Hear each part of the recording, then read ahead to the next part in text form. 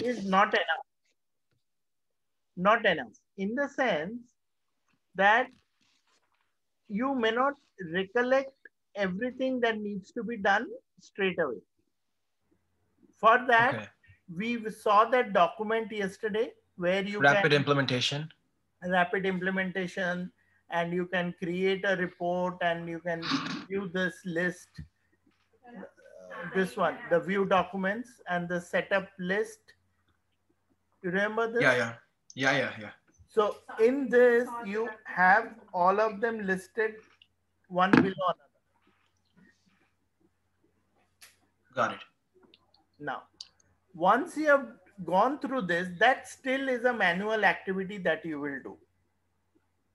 Yeah. Now, so far, we used to do all this manually. In Fusion, Oracle has introduced something to help us in this effort. And what is that something?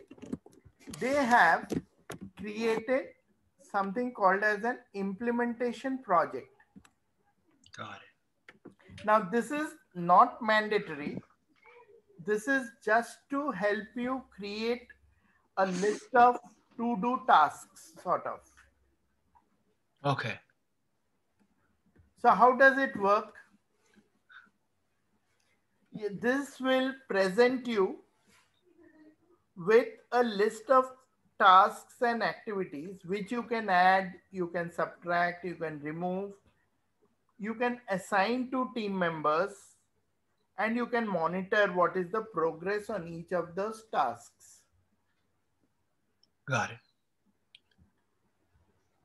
The essential purpose of this is basically to keep track of all the things being done on the project. Earlier, like I told you, it was all done manually. So you never knew whether an activity was missing or something got missed out inadvertently or not. Got it. Here, at least, why the screen is not coming?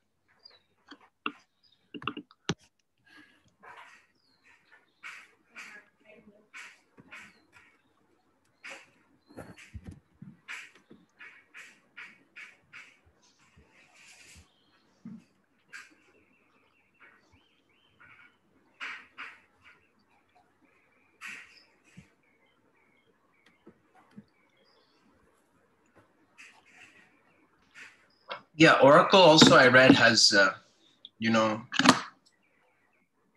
packaged requirements already given to implementing teams, and it can be accessed, and they're listed from L1 to L5. So L5 is more large scale requirements based on perhaps enterprise business unit, and then L1 is the most detailed, so more extensive list of the requirements is what I looked at. Okay.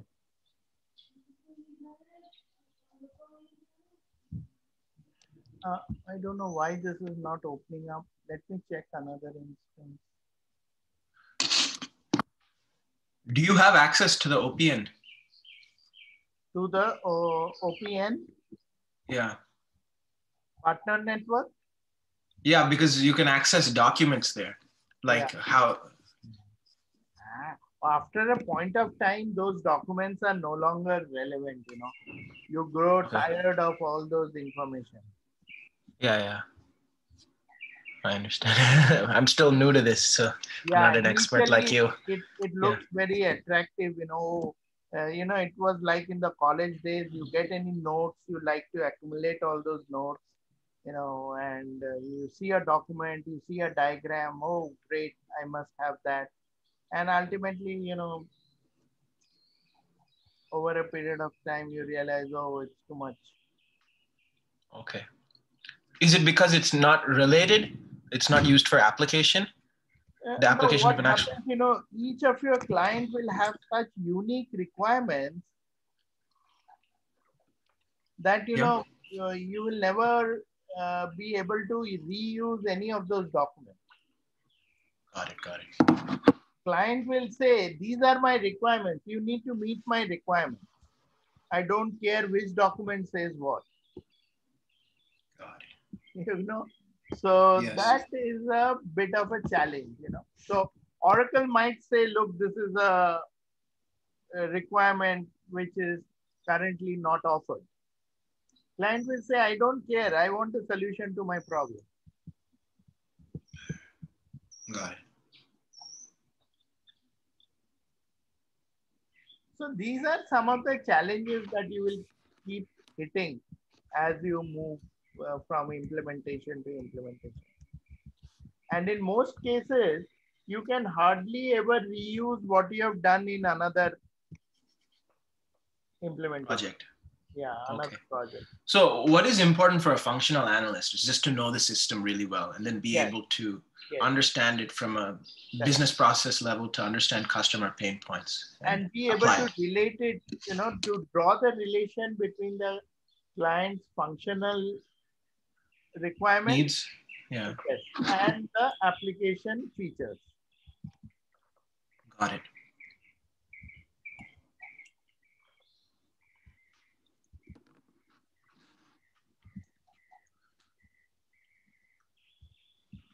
So what are other ways I can, understand that type of, knowledge more, like coming now? So right now I know I have access to the instance as well, but what other things could I be doing? So I think, more practice you do on the application, better Okay. you will get, you know, hand on Familiar. Good. features and be able to relate it.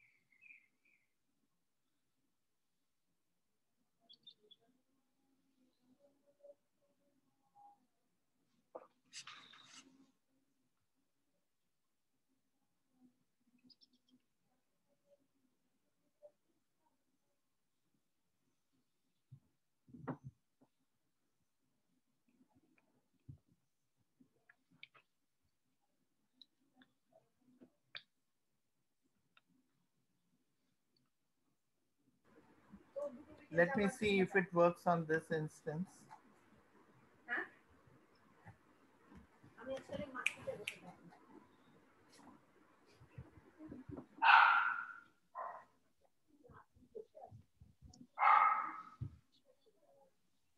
Okay, now here it's working.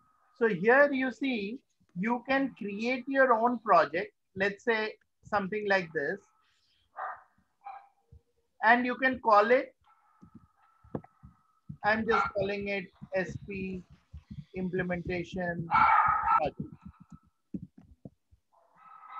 And which user it is assigned to, you can assign it to specific users. What is the start date and what is the expected finish date? Got it, Ramam? Yes, yes. So next, I get to choose what things I want to include in this list. Okay. So when it presents you with a list, it will show you things like, payables, receivables, cash management, general ledger, and then you can choose from each of these modules which ones you want to include. So for example, I want to include financials and I want to do supplier processing, all the setups, expenses, fixed assets, customer invoice processing. Maybe I don't want revenue, intercompany and all this. I don't want this. So I will just say,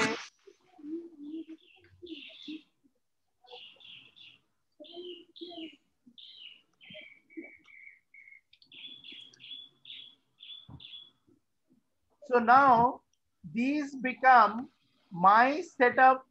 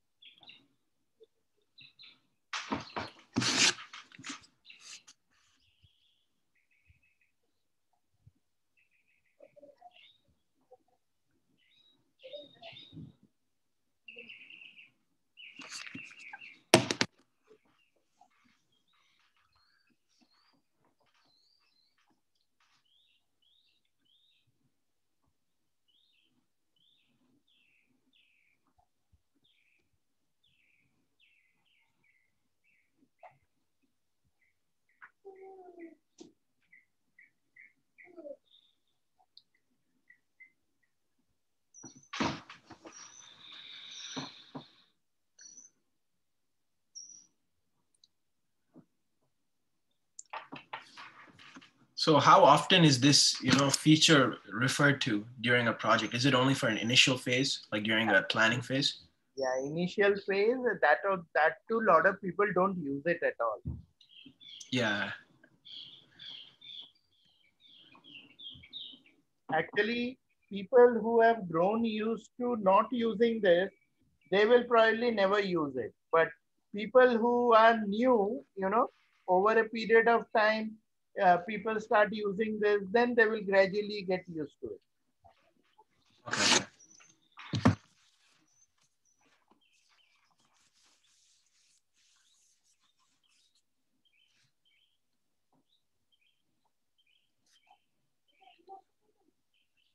So how is the tracking done then? Once you get into design and deployment, is it you're relying on some type of requirements traceability matrix or BRD or? That's done offline through a Word document or an Excel document. Okay. You won't get it out of the system. Okay. So project process is is measured in Gantt, like offline Gantt charts, right? Like yes. Maybe online, on some other system, right? Yes. To track like conversions, integrations, correct. And everything, correct. Percentages. Okay. Correct. So like tools like MS Project or Primavera are used. Okay. In fact, just before I got into this class, I was doing a class for MS Project. So And how do you know everything? you gradually learn. You have to learn all this, right? Yeah. So, you know, over a period of time, you pick up all this. Okay, so now see, we talked about invoices and payments configuration. So I click on this. So I get like payables. I click keep expanding till I reach the lowest task level.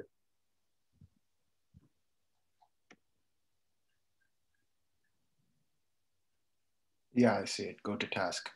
So that's pretty helpful. Yes, each of these is a task. Yes. If you look at manage invoice tolerances, if I copy this and I say done. You can even assign it to someone. I'm coming to that assignment. Before that, let me just.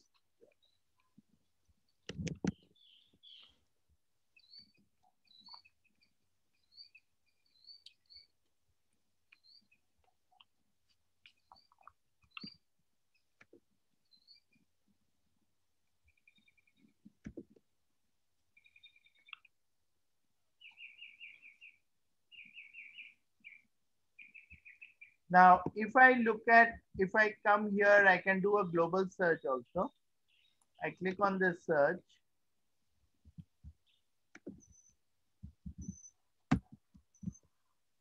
That's a task. Okay. Now this will open up a screen. I can either come here, search for it and do it, or I can have a list of items here, like a to-do list. Okay. Okay. Now what I could do is, like you rightly said, I can assign this task to some other user. So there's this assign task, and I can identify a user who will do it. Got it.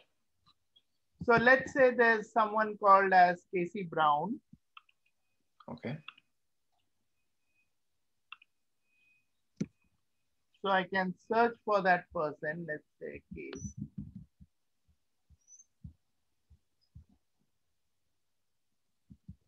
So I get this Casey Brown here.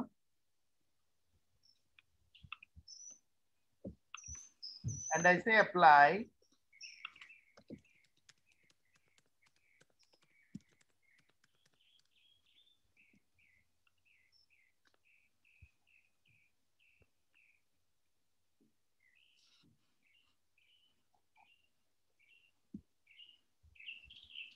Save and close.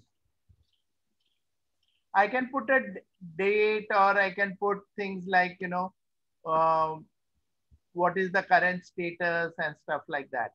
So this is the task which is assigned to Casey Brown. Do you see it here? Yeah. And this is the status, which is not started.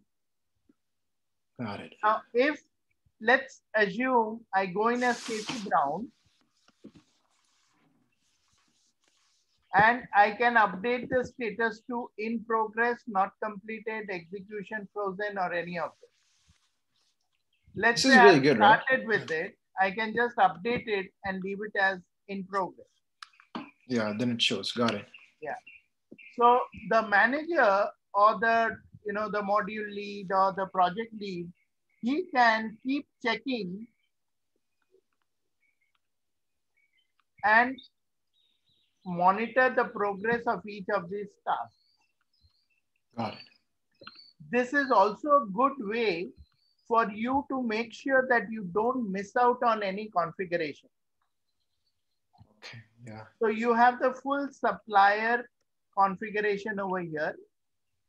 Specify supplier numbering, supplier type lookup, tax organization type lookup, supplier value sets, supplier descriptive flex field, supplier bank account descriptive flex field, supplier messages, configure new supplier notification, manage supplier user roles, and so on.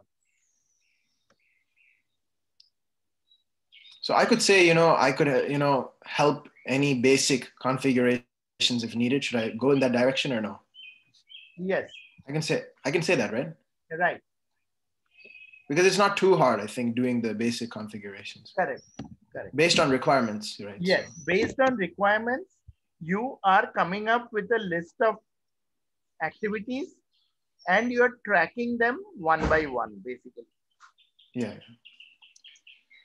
So one question I have is, this is a really good tool, right? So why is it that, so how do people, monitor all these different tasks on a different, file or different tool? Yeah, what they would probably do is maintain an Excel sheet. Okay, that gets a little bit messy, I feel, right? Yeah. See, again, this is like, we know a to-do list, things to do for every day is very effective. Yeah. How many of us do it? Got it. So it's a matter of one, this feature was not there, like I said before. So people have grown used to, people like us, we have grown used to the wrong way of doing things. Okay. Because there wasn't anything to do. Yes. So now that this is there, people can start using it. People like you, when you are coming in new, you can start using this, and over a period of time, probably you will develop the habit of, using this intuitively. Got it. So what tool, is there a specific name of the tool that will be used other than this for, a previous project? Mostly it is the Excel sheet. They have they have what we used to call as a configuration workbook. Configuration workbook, okay. Yeah. So configuration workbook is usually one of the deliverables where we copy all the setups from the application and put it in an Excel sheet. Okay. For example, all the users that we have configured, all the roles that we have configured, all the security profiles we have configured, all the lookups we have configured, value sets we have configured, values we have done. All of that would be put in separate sheets and combined into one Excel workbook, and at the end of the project, handed over to the project manager. Got it. It is another matter that nobody keeps it updated. Okay. Although the expectation is that it will be kept updated. Okay.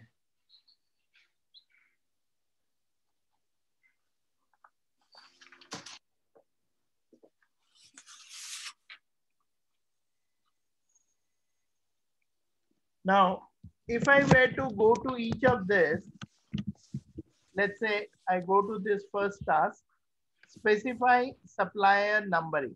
So I click on this, I go to the task.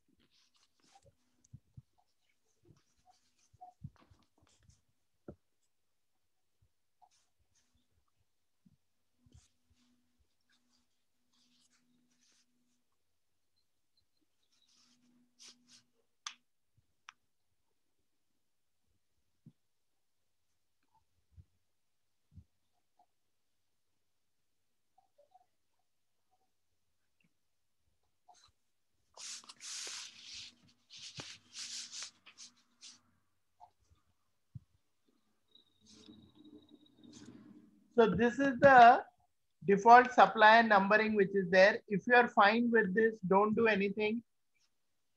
Cancel it. Or sometimes people use this to change the sequence number because they might have already, let's say 20,000 suppliers. After the implementation, they want to start from 20,001. Okay. Then you can go and specify the supplier numbering. And once you have done this, you go to the status. Completed. Yes. Okay.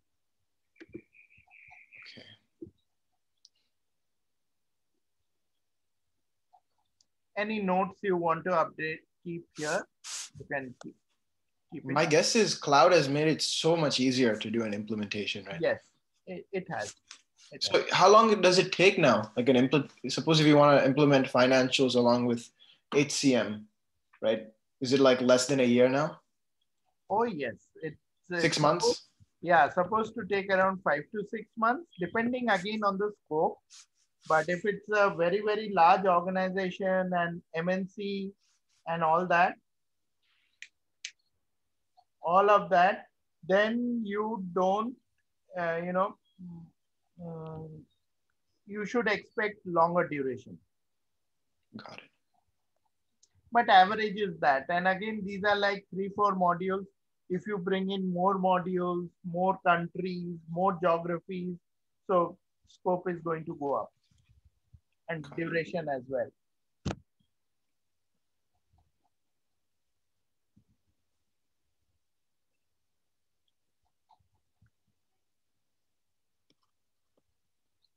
So this is the lookup. You are aware of what is the lookup? Yeah, lookup code, right? Yes. So you can figure out, you're assigning a type to a code, I guess. Yeah. How many types of lookups are there? I don't know. Or what should I say? What are the customization levels for the lookup? Customizations for lookups. I'm not sure. 3 levels. Okay. Lookup.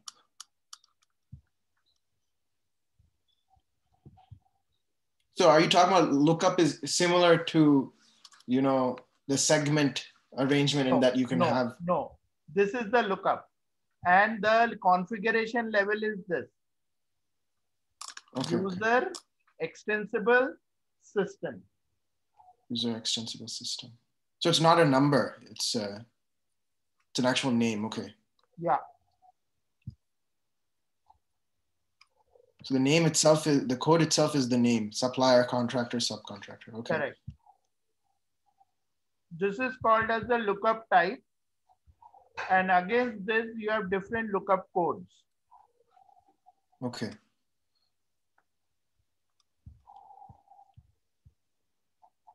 In HCM also, we talked about quick codes or lookups. Yes. So where we had said there are different levels. User, system, and extensible. What's the difference between these 3 levels? So it seems to, increase in scope, user, system, extensible, but I'm not sure. Okay. One is system. System means Oracle has defined it and you can't add any value to it. Okay. You cannot make changes. Cannot make changes for system? Yeah. Okay. So it's pre-configured. Yes. Extensible means Oracle has given you some values to which you can add it.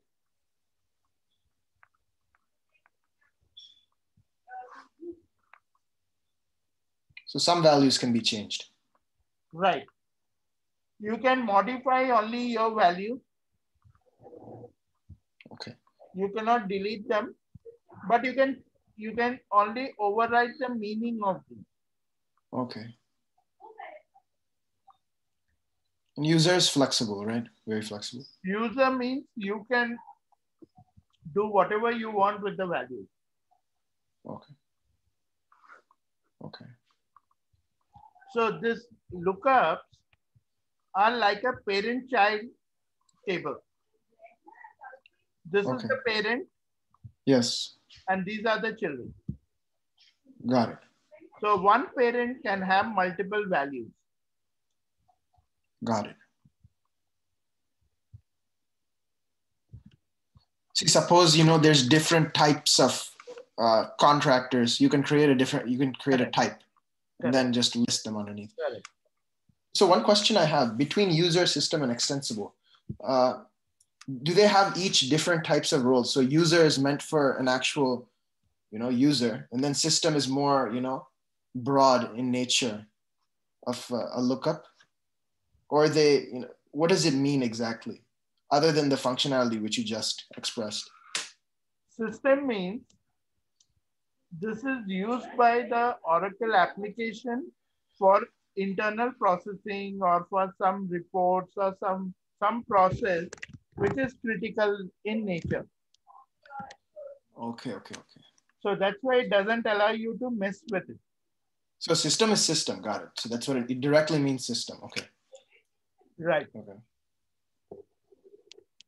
What is the nature of extensible lookups then? Nature is like, where they have given you certain things which are there in almost every organization. For example, one example is termination reason. Why is an employee leaving? Okay.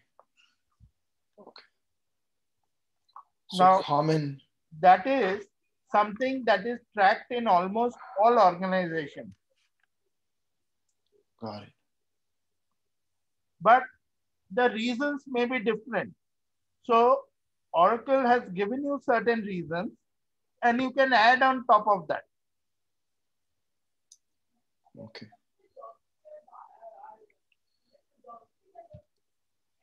So this is just supplier, right? So I'm sure there may be different lookups. This is the type of supplier.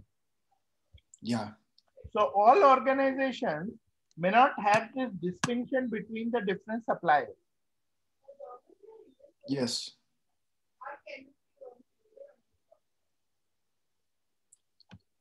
So that is why we are defining it as user, and you can disable, enable, like, if I click here, I can disable it. Got it. These lookup codes are useful because suppose if a manager is making a purchase order, right? They can search up, they can narrow the suppliers based on the code, right? Yeah, that is one. Then categorization of the supplier. Yeah. What type of supplier? Okay. So it's like an internal tool for categorizing and classifying. Correct. So if you look at the nature, they can be of different types, right? Yeah.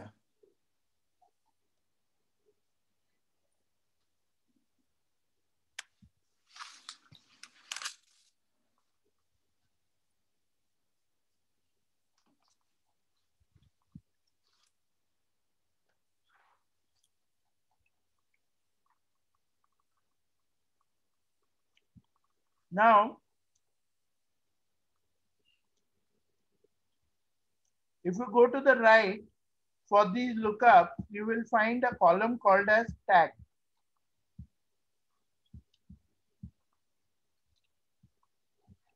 This tag. Okay. What the tag indicates is basically to which country this value applies to.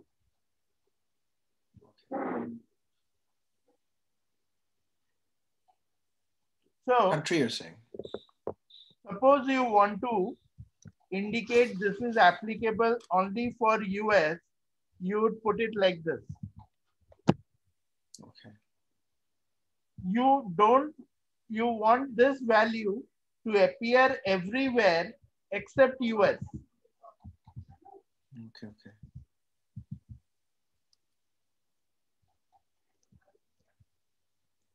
And you can segregate this into multiple countries as well by separating it with a comma.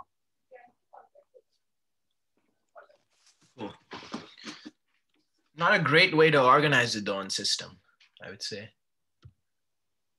Actually, they haven't found a better way of doing it. Let me put it this way. Okay. Because what has happened is most MNCs, they have operations in almost all countries. Yeah. So then you need a country-wide lookup, which Okay. can be messier because not all companies will have operations in all countries.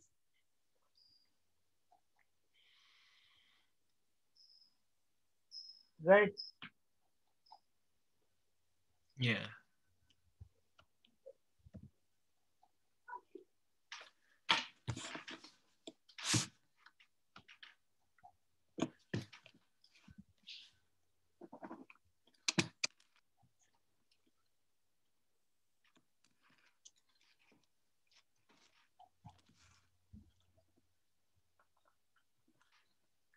Now, um, any further questions on this? Yeah, one quick question. So since I'm seeing it REST, so I read that the architecture has changed from SOAP to REST. So can I kind of can you shed some light on that?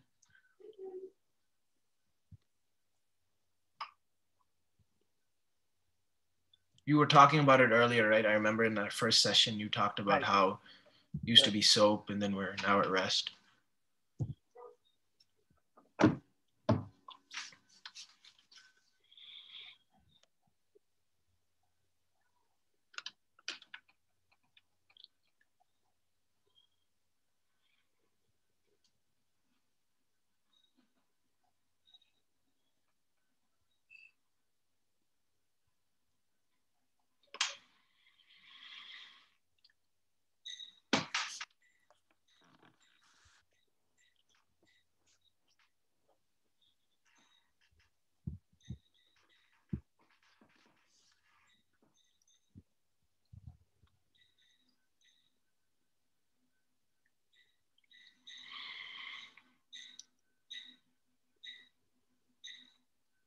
Give me 1 second. Yeah.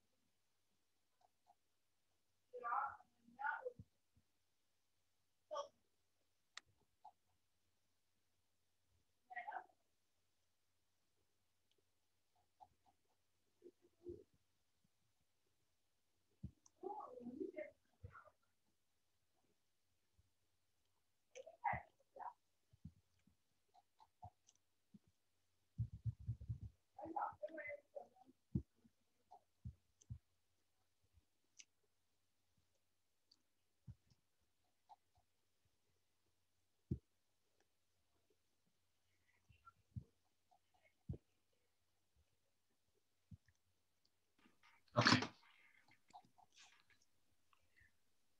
Now, if we go to Google,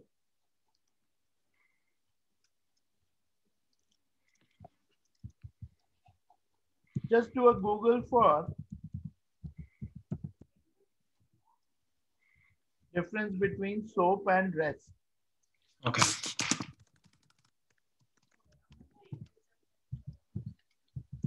Simple object.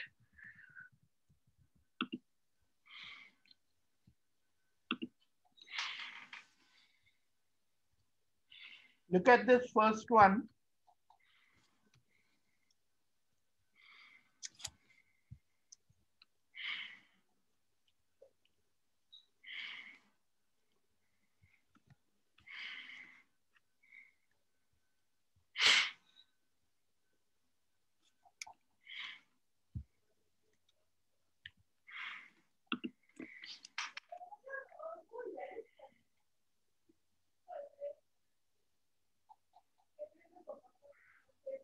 Okay.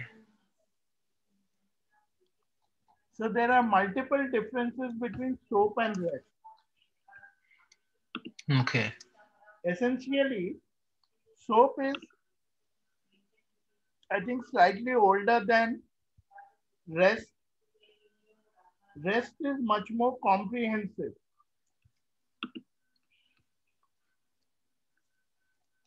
than SOAP, because SOAP can only use XML data, whereas REST can use multiple forms of data like HTML, XML, JSON. These are different types of files, including text files.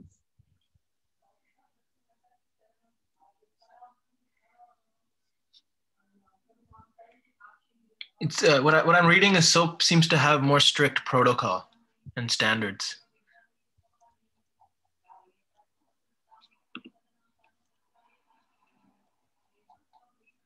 And it's slower than REST. And main advantage is more a modern version. It's on HTTP, right? Versus XML. So got it. So it can use not only HTML, XML, JSON, TXT, all are supported. Okay, okay.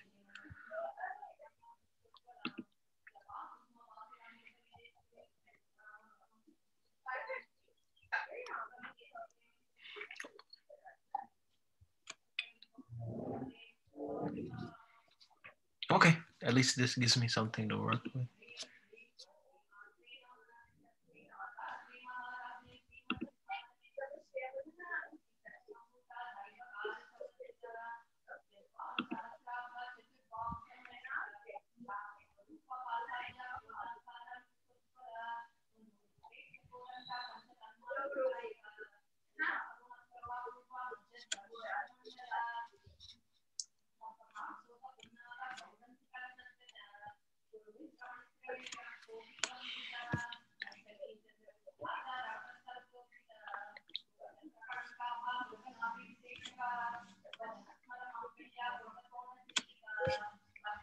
Is there any technical knowledge I can grasp from the eyes of a functional? From where? Is there any technical knowledge that I can grasp, before my interview, from the eyes of a functional? Like more, maybe capabilities of OTBI, right? So right now I know it's, it helps for reporting, customizing reporting and formatting, right? So is there any other more, information I can grasp about, more technical things that are... Another aspect is data migration. Data migrations, okay. Now that also is something between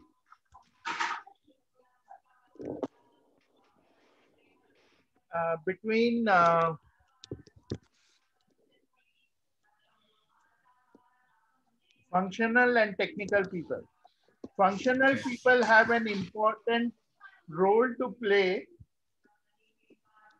in getting the data. Okay. Technical people have a role to put that data into the system. Okay, loading it, okay. Loading. So how do functional people get the data? They would get it from the customer. Got it, okay. So they would provide a template to the customer saying these are the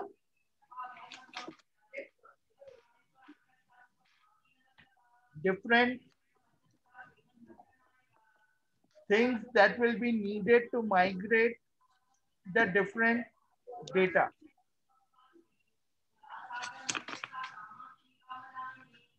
Got it. So usually in these, we go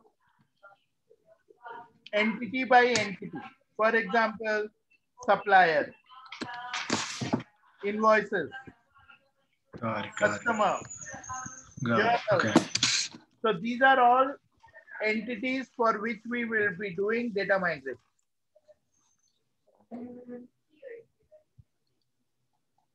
Generally, the customer gives mock data, right, during a development phase. Yeah. Okay. So that too will have some type of data migration process. Yeah, that is more to test out the programs and how the data looks and how the data feels. Okay. Will there be like some type of official, internal testing process between Oh, unit systems oh, integrations? usually we have three types of testing. One is unit testing, another is integration testing, and third is the user acceptance testing. Yeah.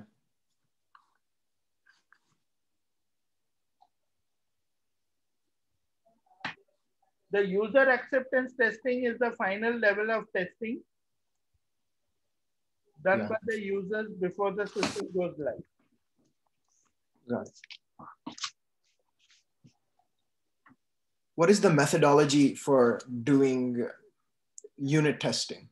So UAT is, pretty, you create an entire test plan and test scripts, but for unit testing, will you begin to create some type of test plan and test scripts for that? Or at least a plan maybe? Yeah, actually unit testing is for individual objects or individual transactions. Yeah. So the same test scripts may not always work. Yeah, okay. May not, or it might. If it works, fine. You might have something from a previous project which you want to use. UAT is more designed, tailored for testing for users, right? So Correct, correct. unit testing is you're testing out the actual product. Correct, correct. Okay. Is there like an example of how I can say I conducted? See, I know. See, we for our team, we didn't have like a proper internal testing. To be honest, we directly moved into UAT. So, is there something I can say that I could have done as a functional analyst to be, to do unit testing and integrations testing? You can, say that I had identified a list of scenarios and I tested out those scenarios. For example, yesterday when we tried out that invoice, applying the prepayment, then paying the invoice, those are unit testing. Yes. When you have that transferred over to GL, that becomes like an integration test. Got it. Okay.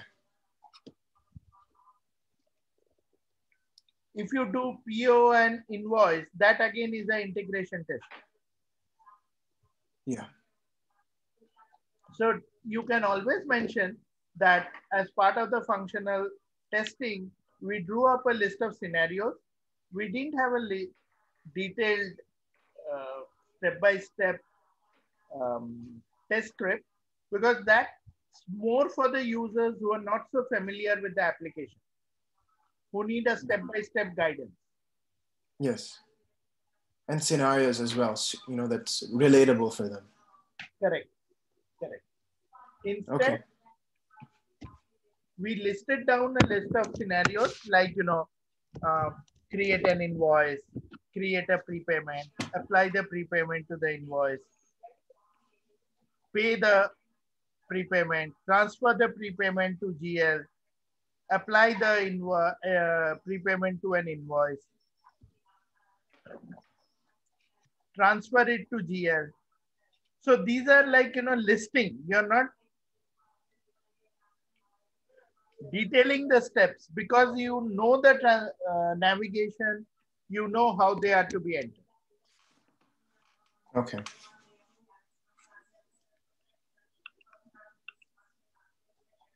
So that's more from a application integrate unit testing.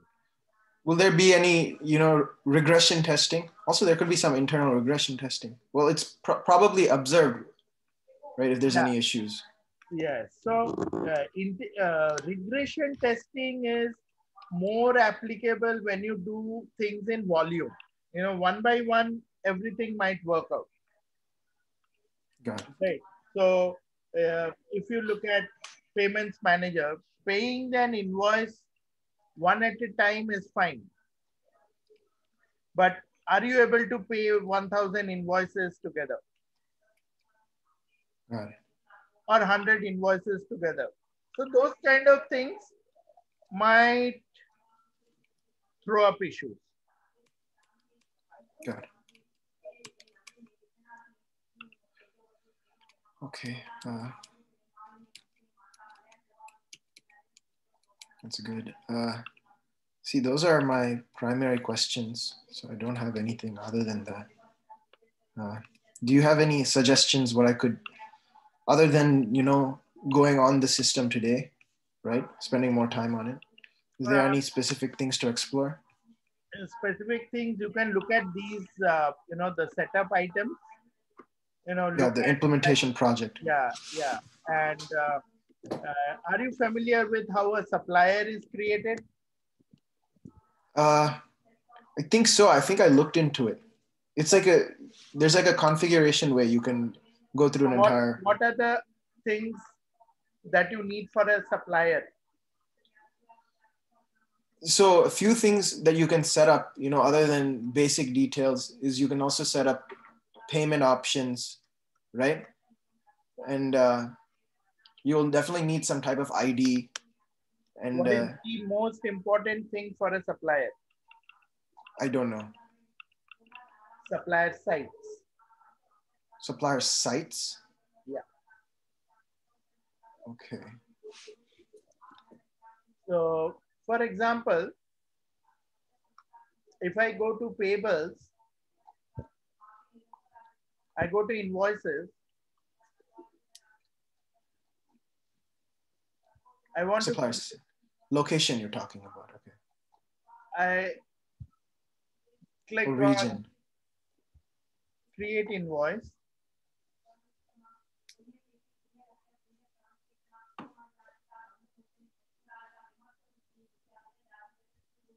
So I have my business unit here. Let's say I say US1.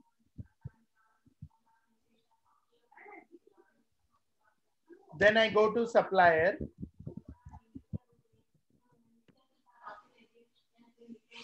Along with the supplier site is mandatory here. Okay. Without a supplier site, you cannot create an invoice. Okay. What is a supplier site? Supplier site is a address of the supplier. Okay. There can be different purposes for the site, like a bill to, ship to, remit to, RFQ. All these are indicated when you define the supplier.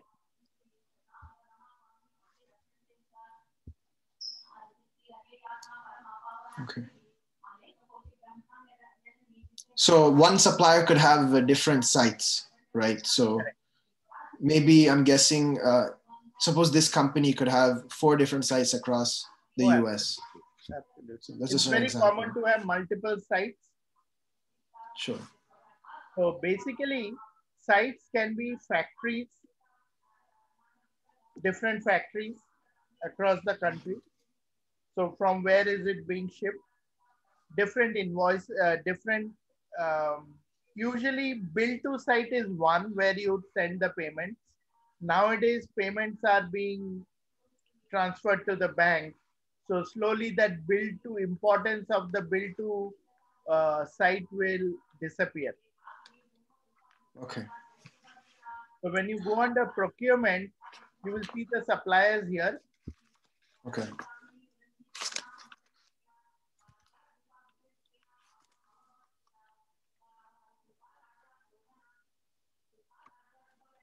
And if you scroll down,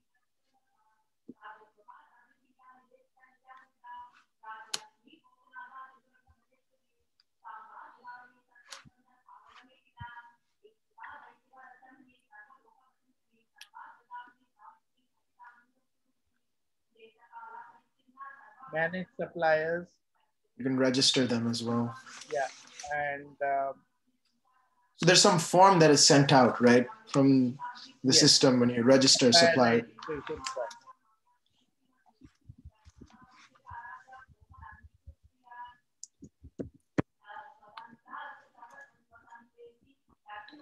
Also, there will be some type of data migration of item catalog, perhaps, right?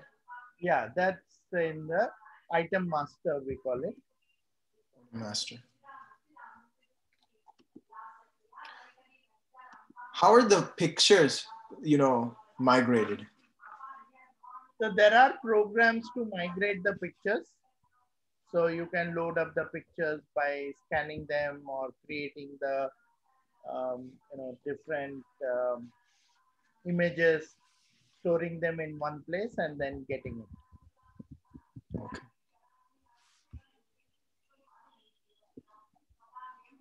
So like here, I get the American Telephone and Telegraph, AT&T.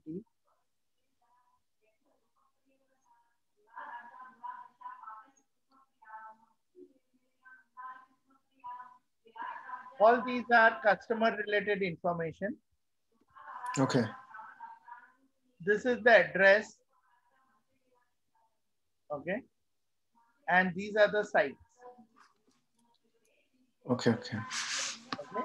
Now sites are visible only if you have access. And there would be a procurement business unit to which it will get linked. Okay. Okay. So this is where the other day we were talking about reference data set. Okay. That comes in. Reference data set is linked to the business unit. If I don't have access to that reference data set, I will not be seeing that business unit.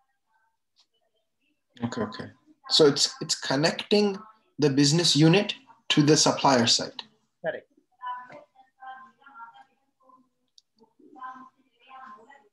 So in a way that helps default any information in fields. And then you can choose in which procurement business unit can put orders to those sites, can place orders with those sites. Okay.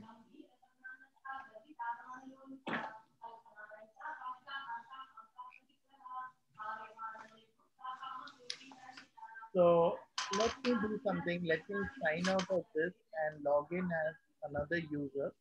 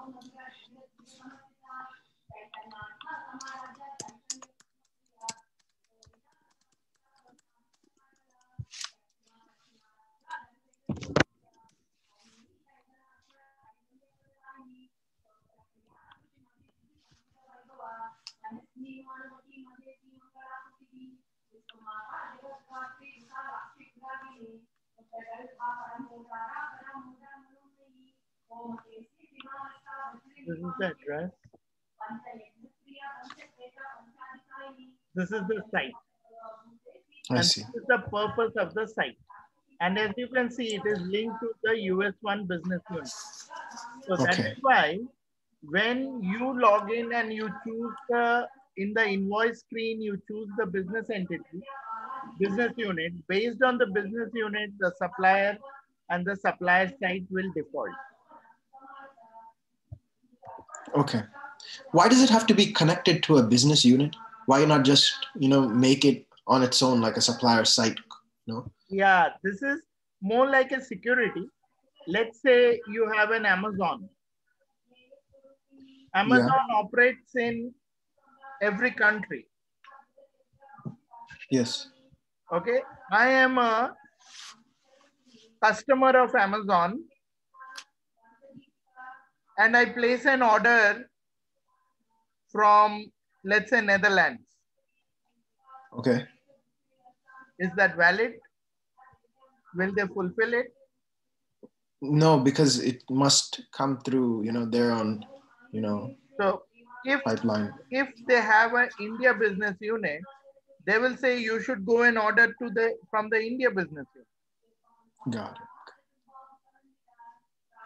it. Right? Makes sense. Being in India, I cannot order from Amazon US, although they do shipping and all that, but that can work out to be costlier.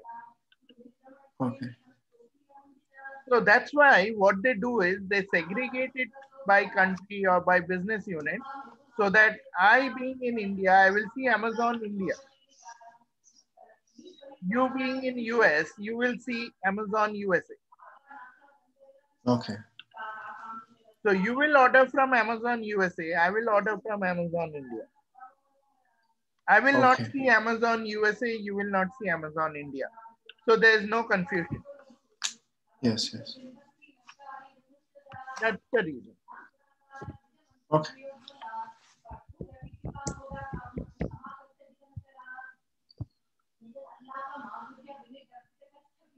One quick question.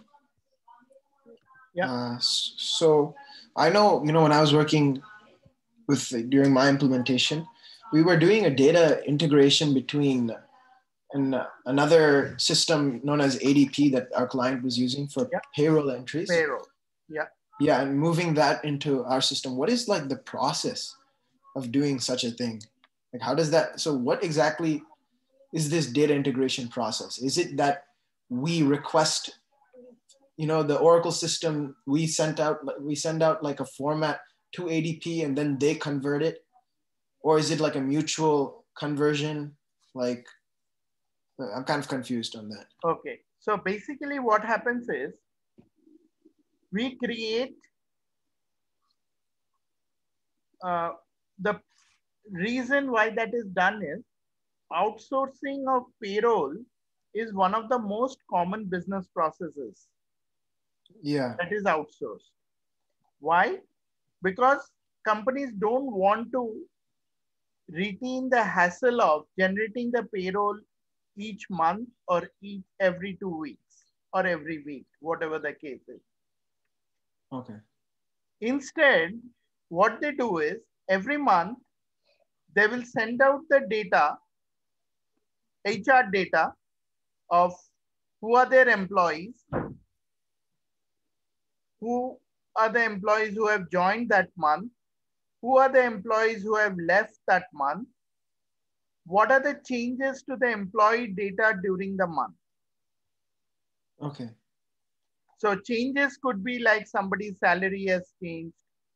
So all the dependent perks, they change. For example, medical insurance, vision insurance, dental insurance, all the premiums might change because of the Indian salary. Yeah. Social security will undergo changes. So that has a precipitating effect. So when somebody's salary changes, you need to send that to ADP to say, hey, he was getting $100. Now he's going to get $150. Okay.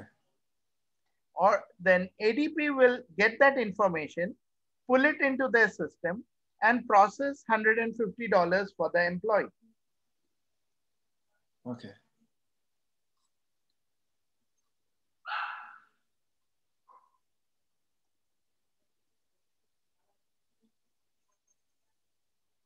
Got it? So payroll information doesn't come from ADP into the Oracle system. It's usually the other way around. We send the HR, all the element data, all the salary data to ADP. ADP will process it. When we say process, we mean, how many days the person worked, what are his deductions, what are his contributions, garnishments, and child support or alimony, and all these are calculated by ADP. They generate the pay slip. They will also give you the net amount to the company. So for accounting, okay. Yeah, for accounting and bank transfer, because the funds have to be transferred by the company. ADP can't do that. And they will also generate the journal for the payroll and send it back to you. And then you may import that journal. You can import the bank information, or you pick up the bank file, send it to the bank. Got it. That's how. So let me understand this. So suppose we send the all of our employee payroll information, basic information. ADP processes it, and then in return they give us payroll information, payment slips, data. The processed data. Okay. And do they send that data? Yeah.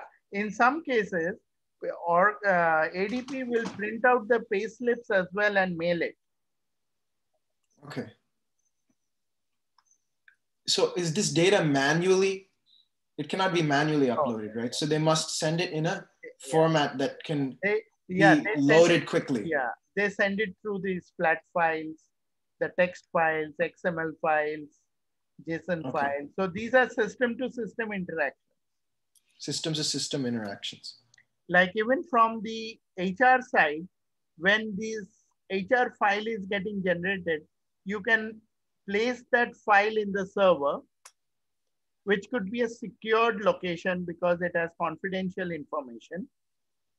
Then the program or the integrator from the ADP side comes in. It's a program basically. It will connect to your server, pick up that file, and close the connection. Got it. Then they process that data, do all this, and maybe after 2 or 3 days, connect back to the server and put the process file in that server. I think it's called SSL handshake, right? Yeah, these are called as handshakes. Yeah. Okay, that's pretty cool actually to learn that. Yeah, I feel like the more you learn, it just seems more interesting. Oh, yes. Yes. That keeps the adrenaline flowing. Yeah, there's more interest then, yeah. Cool, okay. XML.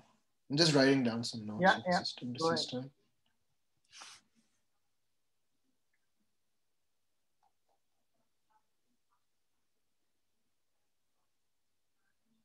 Who will it, so based on each partner's needs, we send a format, right? Yes. So suppose the Oracle system people will send, payroll information in a format that ADP can accept, right? So that ADP would not have to, do like a cleansing of formats on their own, right? Yeah. Yeah. And then ADP will do the same in return. Yes.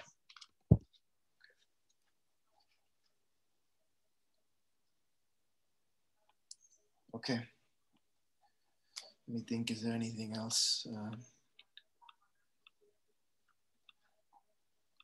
So same way, you could have these integrations for supplier, for invoices, for journals. So these could be coming from different sources as well. Got it. So there must be a lot of these going on. How many generally would go on? I have seen implementations with 30 plus integrations. Okay. So lots of meetings. Yeah. It's all fun, all fun.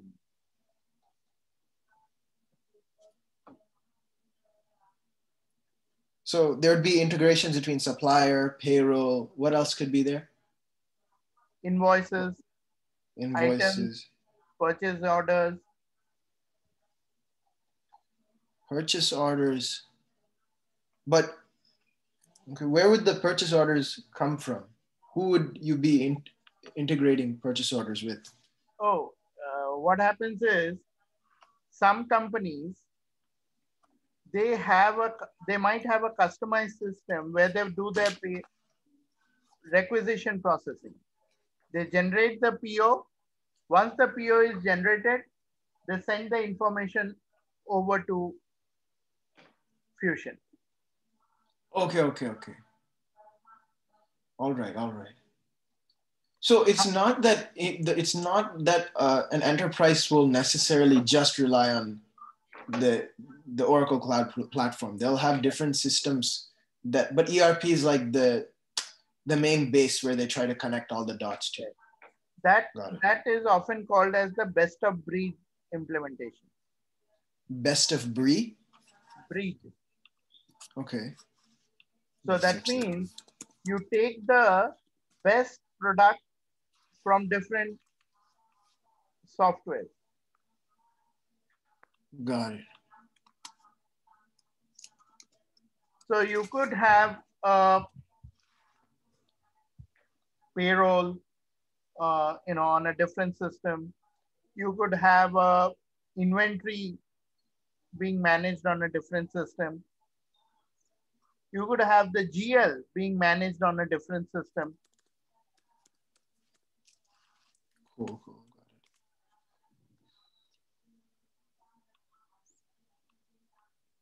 So greenfield implementation basically means, starting from best practices and then moving towards desired requirement solution, right? Correct. That's right. And it's the same meaning as vanilla? Both mean the same thing? Vanilla, slightly different. Vanilla is like, like you go to the Baskin Robbins and, you see so many flavors. Yeah. Now, do you think they make all those flavors? Ice cream? No. What do they do? They may be getting certain flavors one place, another place, shipping it all the way across, like the country, something like that. They actually have the standard plain ice cream, and then they pour the flavors. Yeah, that happens probably. The colors and the flavors. Yeah. Yeah, when we think about strawberry, we think that, we are eating, pure strawberry. True. It's still the same ingredients will be there, right? Yeah. So probably the vanilla type, yeah. Yeah, so that's what it means. Vanilla here means whatever comes with the system. Okay. If you do any customization or integrations and all that, those are like different flavors. Okay. So when we say a vanilla type of implementation, we mean a standard product implementation. Got it. Okay.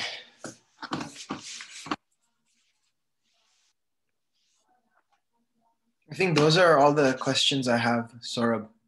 Okay. What I'll do is I'll look into that manage implementation project. Do that. And I just opened this. If you can see, this is the supplier called Lee Supplies. Okay. They have addresses which belong to different countries. Yes.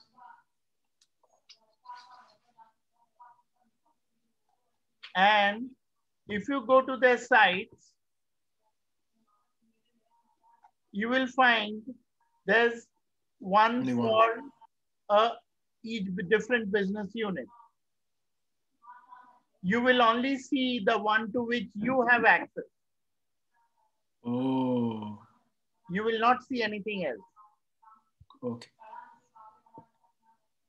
Behind the scene, this particular one may be linked to multiple business units.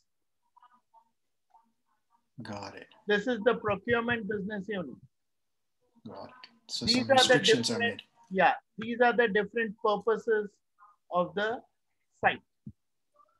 Okay. So if they were to touch upon supplier, this is probably one area they would ask you, because the normal supplier is more a passive. Everybody knows about it. They might, if they want to dig deeper, they might ask you about supplier site. Yeah, definitely. Now, this is one. The other thing is the site assignments over here, where you have the default distribution information. Okay. So Okay, the way it works is, for payables, you have a standard accounting information that you define under payable options.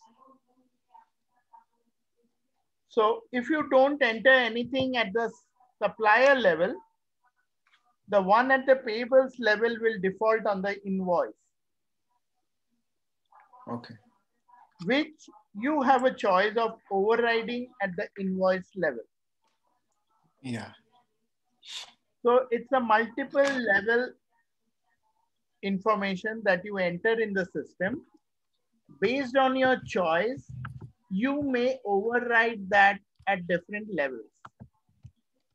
Yeah. So if I go to setup and maintenance,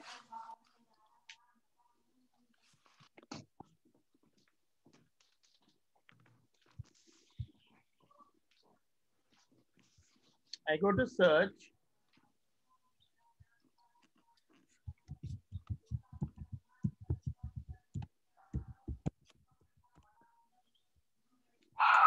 This is the define general payables options. These are the invoice options. These are the default information that you enter.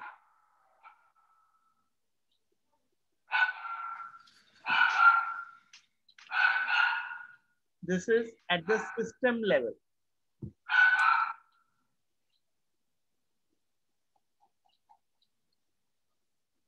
All right. Okay. Okay. These are the payment options which are related to payments. Yeah. So you can choose where to put distribution based on requirements. Yes. So usually what we do is we keep some things defaulting at the payables level. And then you also may define something at the supplier level. Yeah. And then at the invoice level, you may override that, or you can just live with it, whatever has come in. Yeah. Like maybe a particular supplier may have some extra, Correct.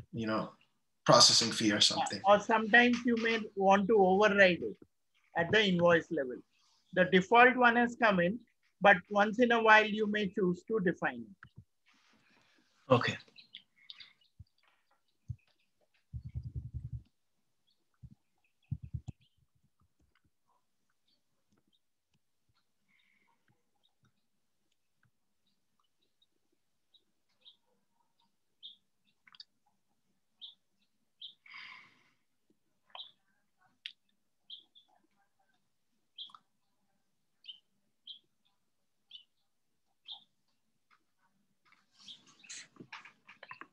Okay.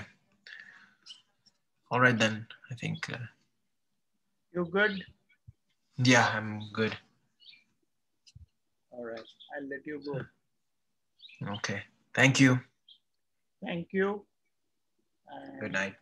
yeah, if you have anything, to let me know, and we'll meet again tomorrow. Sure. Okay. Sure. Okay. Thank you. Bye. Bye.